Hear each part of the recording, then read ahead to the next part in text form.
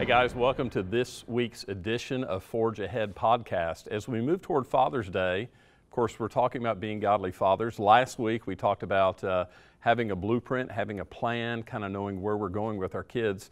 This week I want to talk the next step in that, and that is just of praying for our children. You know, once you've laid out the plan or the foundation for what you're trying to accomplish with your children, that should give you some prayer points. You know, as a dad, I think about in 1 Samuel 12:23, when God gave Samuel to Israel to lead them, he said in 1 Samuel 12:23, "Far be it from me that I should sin against the Lord by failing to pray for you."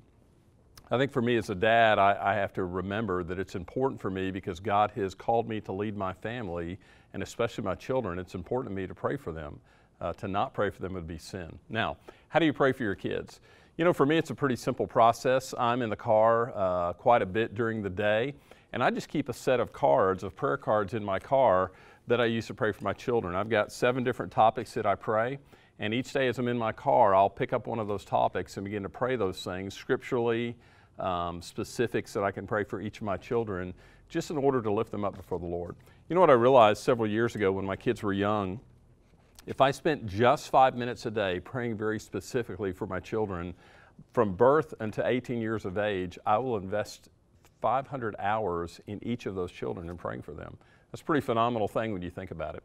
So let me just challenge you today to think about, as you go back to last week and think about the plan, the foundation you want to lay, to think from that, what are the things specifically that I need to pray for my children?